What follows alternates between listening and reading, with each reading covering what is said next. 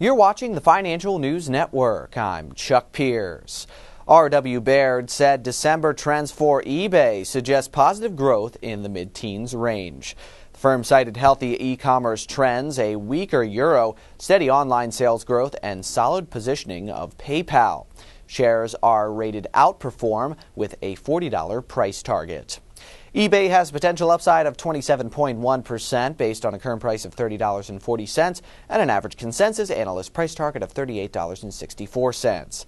eBay should find initial resistance at its 200-day moving average of $31.21 and further resistance at its 50-day moving average of $31.24. For further analyst updates, stay tuned. You're watching the Financial News Network. I'm Chuck Pierce.